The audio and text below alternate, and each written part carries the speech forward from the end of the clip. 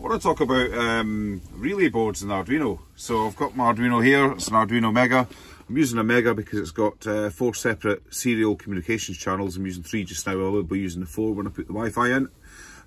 Means I'm not having to use software serial to create extra ports, there's less code. But anyway, the point of the video here is relay boards. So I've got an 8-channel board here.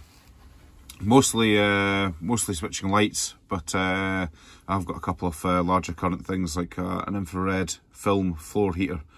The point of a relay board obviously is to allow you to use a small voltage and current to switch a larger one.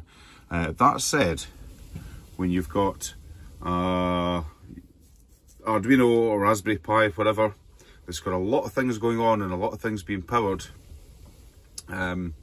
Even if you power that your relay board separately, which the sort of standard ones triggered by individual pins you can do, it's still taking current from the board.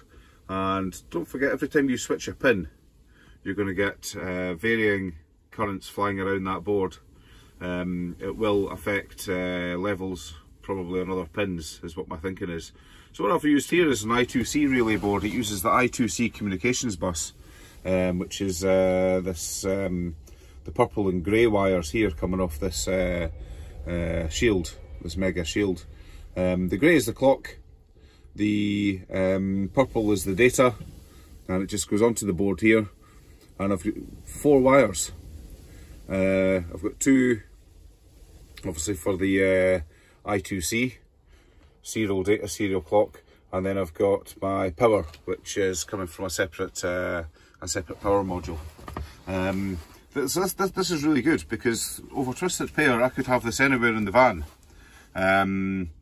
Really, because you know, you can i2C is, you know, the length of the cables is not very much, but I have tested this with Twisted Pair Cat5 data cabling.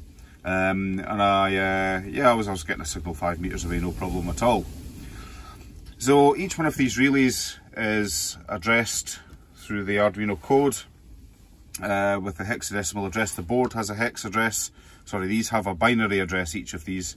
This is a great board from eBay, and this is an 8-channel. They do 12, 16s, 24s. But the good thing is you can set the board address with these dip switches here, and I'll link in the description the company that makes it. They've got a YouTube video and where I got it, and you can just add extra boards on the i2C bus, so without using additional pins in the Arduino. So these 2 wires here would come into here and come out to the next board, and they're the company that makes it, the video, they have 4 different boards, all switching relays, and there's example code when you get the board. They give you a link, and there's an example sketch, dead easy to use, honestly. I don't know why anyone wouldn't use one of these boards. They cost a little bit more, but no, they are fantastic. You can connect to them with the screw terminals or with the DuPont pins as well, and you've got in and out, so you can daisy chain boards too. These are just connected to these. Because this is in a vehicle application, I wanted to use the screw terminals, but if I wanted to take another board out, I would probably buy some sort of connector which would clip onto there, I don't really know, to add my next board on, and I can, with the risers, obviously just stack it on top, whatever. But that's a really good way of doing things. An i2C relay board.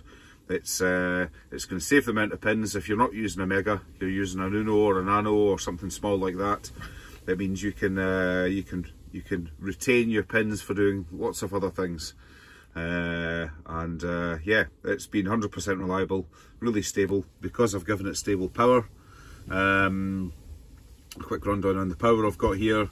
This is my 5 volts for powering all the modules. I've actually set it to 5.2 because there's going to be voltage drop across some of them, which goes to this. This is just a distribution board I've soldered up. So this side, all these terminals are 5 volts. This is all ground. Everything goes through the ground. It's all tied together. The Arduino, each of the power modules come into here. The relay board comes into here. All the individual sensors come into here. The second module, these are just LM256s. They're not brilliant, but do the job. There's a 3.3 volt one, which supplies this rail here. This is from a DH22 sensors. They can run on 5.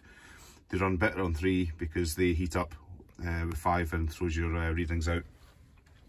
This board here, I've set to 7 volts, and this purely supplies the Arduino. I could have given the Arduino 5 volts. I wanted to keep it separate from the modules because I don't want any sort of voltage drop and fluctuating currents. I want it to be as stable as possible. I've given it 7. The internal regulator in the Arduino will drop it down to 5. That's the only thing this board powers. And then I've got another board here. This is set to 5 volts. This is for the analog reference, not wired it in yet, but because my readings have been on my analog pins for the various things like voltage dividers and resistance readings, that's been really stable. But if I find that it's not going to be, if they start wandering quite a bit, I'll use this 5 volt reference. And I've used this type of regulator because it gives a cleaner output. It's less efficient, but because it's just a simple BJT, it converts a lot of the heat into, a lot of the current into heat. I think it's only 70% efficient, so you're losing 30% in heat, but it gives us a cleaner output, more stable output than these LM2596s. If you notice as well, is I've used these ones here, which have this type of inductor, rather than the little blue board ones that you get with a little square inductor, which look a lot more modern. But from looking at these on the oscilloscope, I've found the ones with these type of coils on them, they give a much cleaner output, less ripple when I put the oscilloscope on here. So that's why I've used these particular ones. Hope this has been of help.